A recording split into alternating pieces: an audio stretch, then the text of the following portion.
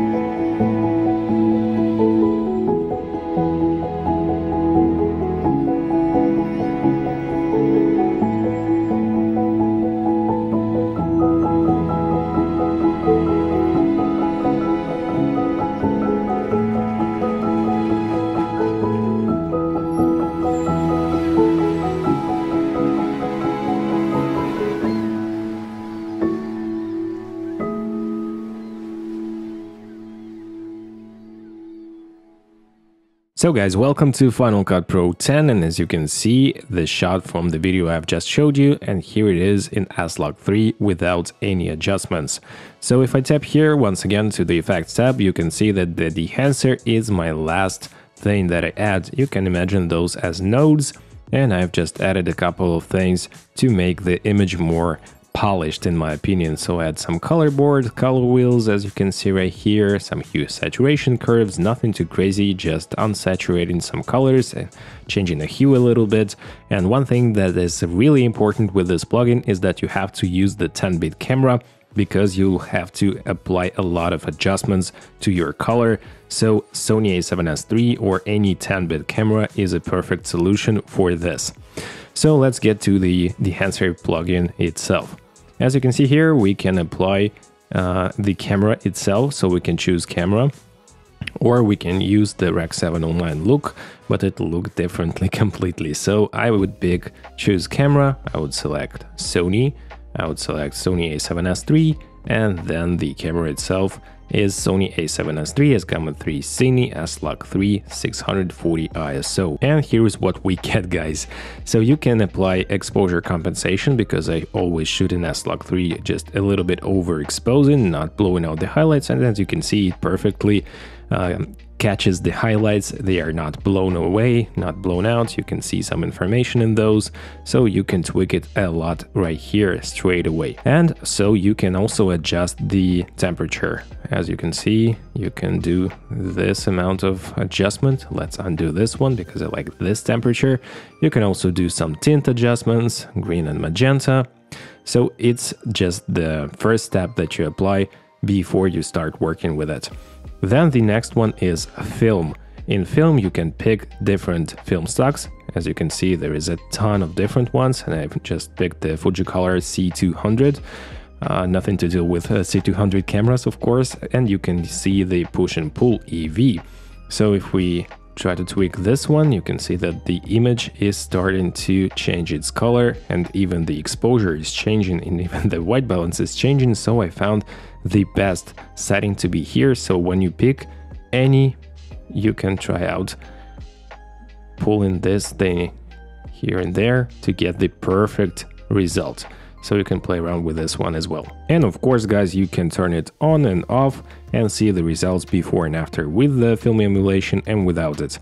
And also there is a defringe option, but I didn't see it make any difference on any setting. I just don't see a difference, so I basically just don't use the defringe function. Probably it's not the best like image for defringe function, but I just didn't understand quite yet what it does. The next tab is really cool, and I use it a lot in my editing experience. So it's the black point, so it basically adjusts the blacks, but it does it in a certain way, in a special way, and I like how it does it. And also the white point, so basically just your whites. And it does it better than the color wheels or the color board, just in my opinion, and I prefer to use this tool to adjust the black levels and the white levels of my image, and of course you can enable and disable those corrections. The next tab is print. You can use the linear setting or just pick different like Fujifilm or Kodak options, but I would pick linear to my case.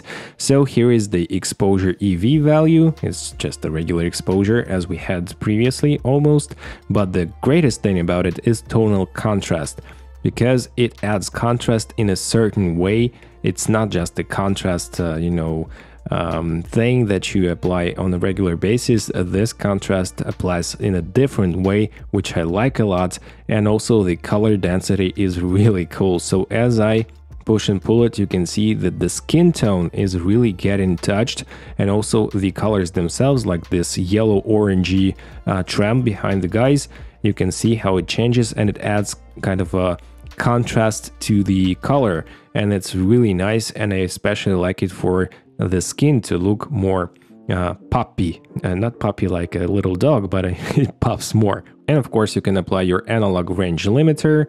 It will kind of squeeze the colors and the exposure a bit, looking like more of a log footage. So, and also you can apply the saturation and disable this function as well. The next tool is color head, and it's kind of your HSI mode, hue, saturation, intensity.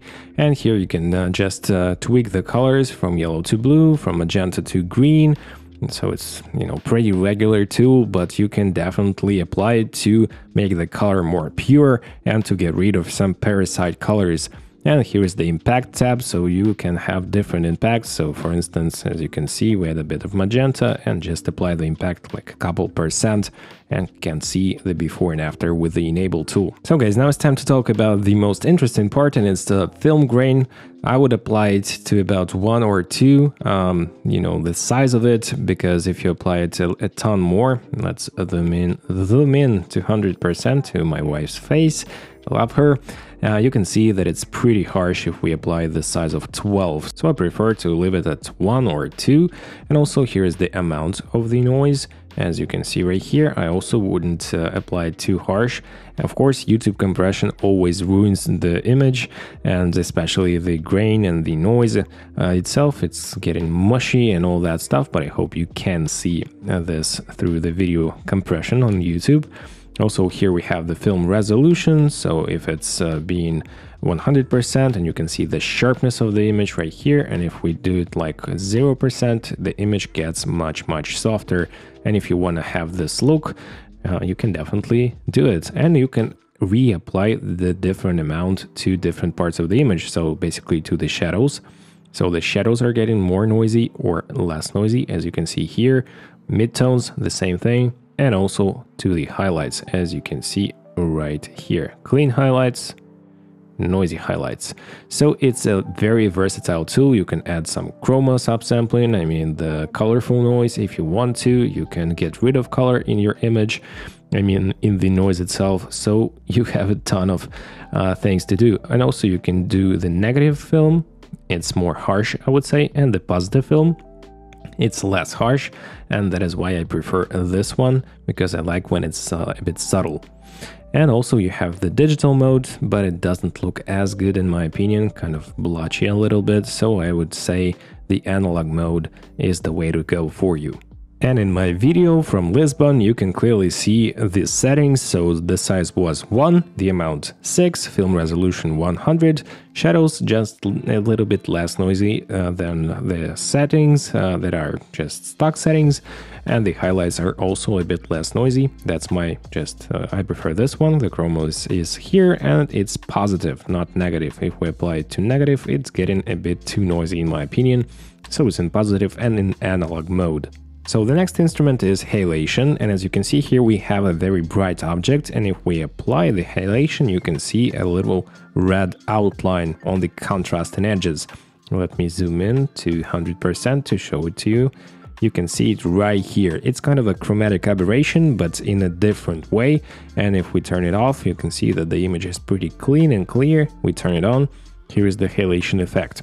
We can limit the effect with this source limiter. Here we have the gain, also kind of limiting this thing. The smoothness, it does what it's supposed to. The local diffusion, it can be diffused in a very good way or just as a little color fringing thing right here. Let's do it like so. The global diffusion, so overall, as you can see, the whole dress and, you know, she is starting to glow with the red. Amplify tool, as you can see, it can become even more amplified. We can change the hue of it, so it can be more of a orangey yellowy or just completely red as a Sith lightsaber probably. And also the blue compensation, we can also do that. And the impact of the whole effect right here, and turn it on and off. As you can see guys, this effect cannot be properly viewed in real time with my M1 Pro MacBook Pro 16-inch base model, but if you render it out, it can definitely play it back, and the export time is about 2 times longer than with my regular project, maybe 2.5 times. So you have to use a good and powerful machine to be able to work with this footage and to play it back perfectly. And also it doesn't come as a native app for Apple Silicon, so when they do kind of rewrite the code for Apple Silicon, it will be much better. But with M1 Pro MacBook Pro 16-inch, it does work in a good way, so I'm okay with using this plugin. I can see the applyment of the effects in almost real time, and if I do want to kind of rewatch this segment, I just render it out. I hit Ctrl+R, it will render the image, and I can have a look at it with real-time playback. As you can see, as it's rendered, it's playing back perfectly, but it's not rendered anymore, and it's stuttering a little bit. So keep that in mind, guys. If you want to use this plugin, just download the free trial version and try to work with it in your computer, on your computer, and to understand if it's okay for you in terms of workflow. So the next effect, guys, is bloom, and as you can see, if we turn it on, we have this bloom around highlights, the bokeh highlights basically, or any highlights in your image, and we can tweak separately the highlights of it. We can have the source limiter, which reapplies the amount of this effect. We can have the details in a different way. We can have the diffusion more or less, as you can see right here. The amplify tool kind of does the same which halation does, save lights. I would prefer to leave it at 100, the saturation effect, and the overall impact of it. Let me show you a different example. And by the way, guys, there is the mask mode, so if you tap this one, you can see all of the zones that are being used and the effect is applied to. So it's a pretty cool feature. You can tweak the image with this one and get several looks and then try to have a look with and without it, with and without it. So let's get back to my Portugal video, and as you can see, I did apply the bloom effect. Let's disable it and enable it. Disable, enable. Let's zoom into Rui's face. So what this does is smoothing out those edges and especially his skin tone. So have a look at this one. So it's not as sharp, as harsh, and it kind of makes Rui blend into the background more. And I did like this feature. It doesn't look too harsh to my eye. And as you can see, it looks pretty much natural. And it just does a little bit of this kind of blooming and halation effect that helps the image to be not as sharp, not as digital, not as harsh. And here you can see the settings that I applied, and I did apply a little bit different like highlight settings and detail settings and diffusion to each and every shot, but all in all, these are the settings that I prefer. They are not too strong to be kind of, you know, picking your attention too much. And on this shot, you can also see this effect. Pay attention to her hair, and let's disable it and enable, and to their skin tone, disable, enable. It kind of glows and it adds more pop to the skin tone, which I like. The next thing is the vignette, and it's also enabled, as you can see right here. If we enable it, it's just cutting a little bit of exposure at the edges, and you can tweak it a little bit. You can add exposure to the corners, you can reduce it, you can change the size of the vignette as well. And you can change the feather, even do like so. So basically it's a very nice and easy to use vignette tool. There are two more tools, Film Breath and Gate Weave. So these are imitating the projector projecting the image to a wall or something like in the movie theater. So basically if you add it, you add the Film Breath, it will change the color and exposure a little bit. And the gate weave is kind of shaking the image a little bit as well. Let's apply it like so and try to render this out. So basically a static shot would look like it's being projected to a movie theater. And as you can see, it adds up a little bit of motion to it and also a little bit of exposure changes. So it's not obligatory to use those, and I didn't really apply a ton of this effect. One more feature that I used a ton is the false color tool. So if you tap this one, you can see the exposure of your image. The violet color or the purple one is being totally black, like here.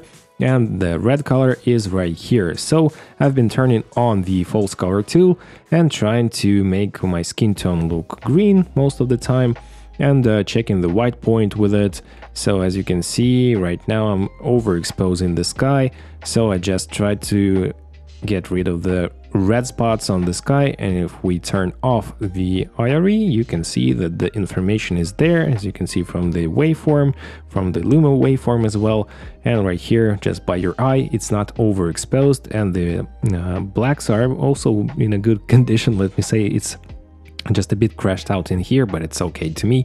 So use this tool. And also guys, you can export the LUT out of this plugin, but let me tell you that the blooming effect, the halation effect, the grain wouldn't be exported, so it's only for the color adjustments, so it's not as convenient. So these are the instruments, and guys, I wanted to show you the Dehancer workflow versus the regular workflow I've been using before that. So here is the on top, we have the Dehancer workflow, and if we turn it off, on the bottom we have my regular LUT and just hue saturation curves and color board.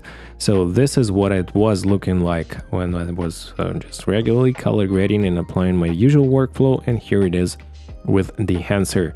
So it's to my eye, it's more pleasing, and it's looking in a different way. And let me show you a different approach to Dehancer, not with choosing the camera, but with using the regular LUT that you like and then applying a Dehancer. The upper clip is color graded with Dehancer only. The middle one is color graded with Dehancer and my LUT. So first of all, I have converted the footage with my own LUT, and then I reapplied the Dehancer. and the lowest one is without the Dehancer.